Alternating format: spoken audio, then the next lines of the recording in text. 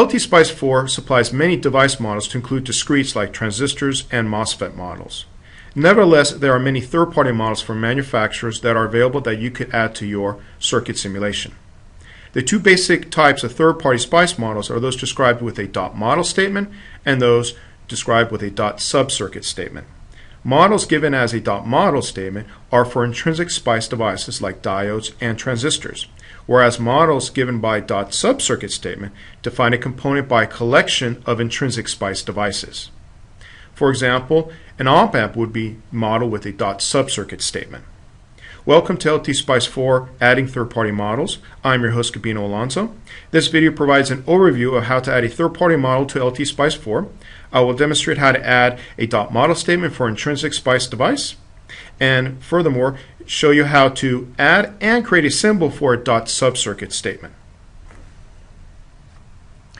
For our circuit simulation, let's assume we are interested in adding a third-party general-purpose diode model. If you go to this third-party website, we'll notice that they have a library file available to download, and that this library file contains a dot model statement. This dot model statement provides the parameters for a specific SPICE component, and since the behavior of the device is already known by SPICE, the parameters will define the component's electrical characteristics. If we look at this dot model statement, we see that the first argument here is the name of the model, D1N4007, and we'll reference that later on from within the context of our circuit simulation in LTspice IV. It's important to note when using any model that the name be unique. In other words, two different types of circuit elements cannot have the same model name. The next argument, letter D, represents the intrinsic SPICE model being defined, in this case of type diode. This is then followed on by a list of parameters that are specific for that SPICE diode model, and for more information on these parameters you can reference the LTspice IV documentation. It's also important to note that when using any third-party model that you need to verify the performance of that third-party model using your own test fixture prior to incorporating them into your simulations. Once you have reviewed the third-party dot model statement, you can now evaluate it and incorporate that model into LTspice. To use the model in your schematic, you need to add an instance of the symbol which best represents the dot model type. Recall in our case that was a diode, and I've already added that to a test jig file. The next step is to edit the component attributes. To edit, normally we would just right-click on the component symbol and select a diode model from the existing library in LTspice. However, in this case, we want to incorporate a third-party model.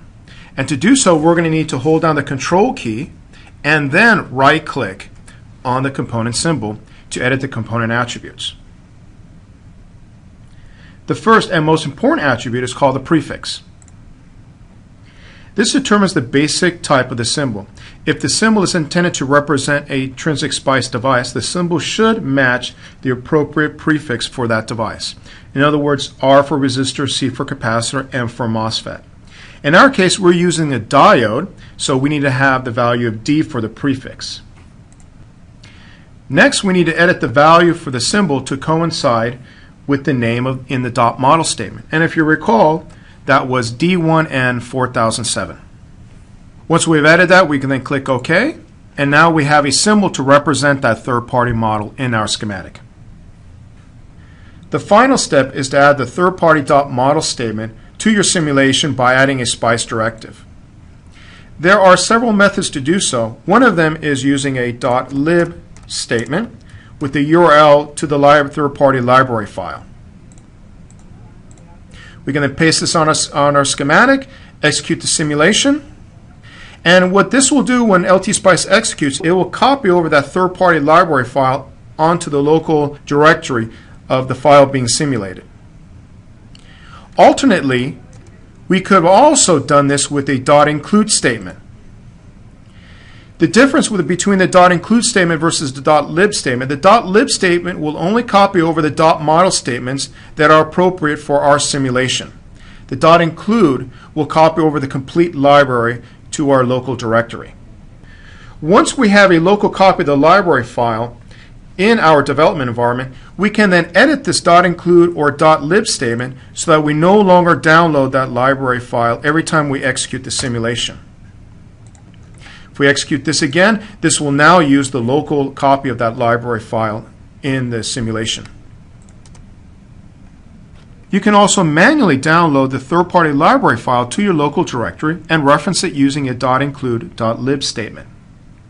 Please note when referencing that library file that you must use an absolute path name, complete file name, and file extensions. Otherwise, you will get an error message that the file cannot be found. It really doesn't matter what the file extensions are, whether it be a .lib or .text. In our case, since the library file is in the calling netlist directory, we don't need to add a file path name. Regrettably, Windows Explorer default is not to show file extensions. So please look under Tools, Folder Options, click on the View tab, and uncheck Hide Extensions for known file types. Even though the .include or .lib statements allow you to reference an external third-party library file, the most portable option is to actually cut and paste the .model statement into your schematic via a SPICE directive.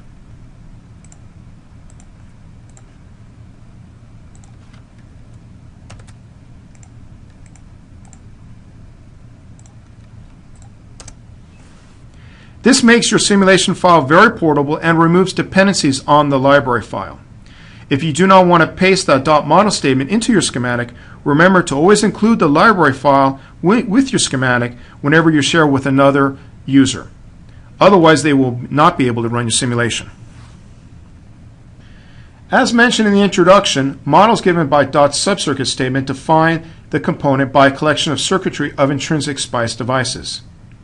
Similar to .model, the .subcircuit statement allows circuitry to be defined and stored in a library for later retrieval by name. Here's an example third-party .subcircuit statement for an op-amp. You notice that it contains a unique name, associated pins, followed by the definitions of the subcircuit statement to include .model statements.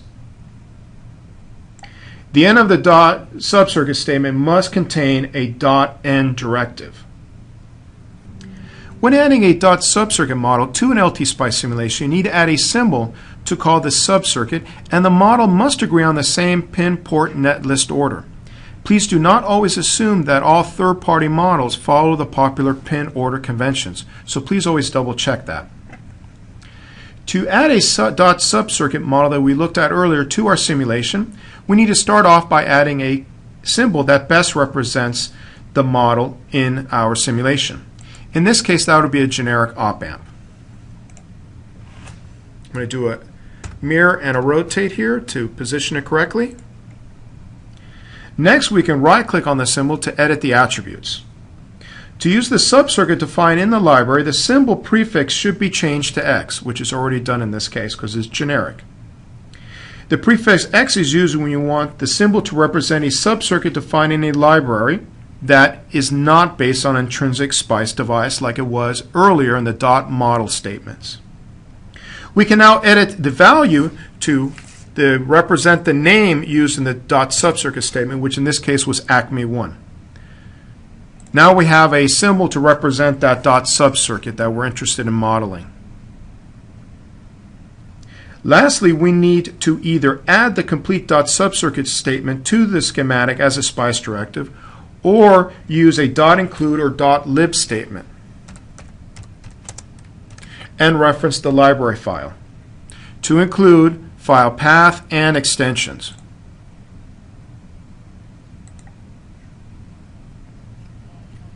If your third-party .subcircuit statement is a collection of circuitry not represented by an intrinsic SPICE device, or if it doesn't follow the popular pin order conventions, LTspice provides a very simple method to create a new symbol and program it to automatically include the necessary model for the simulation.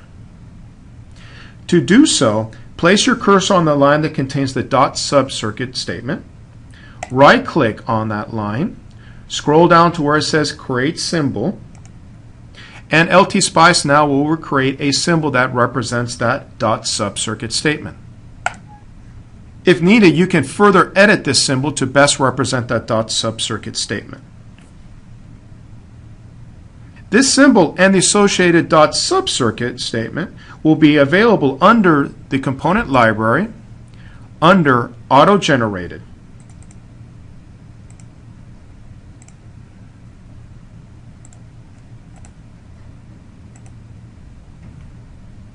When you use the symbol auto-generated by LTspice, there's no need to add a .include or .lib statement to your schematic.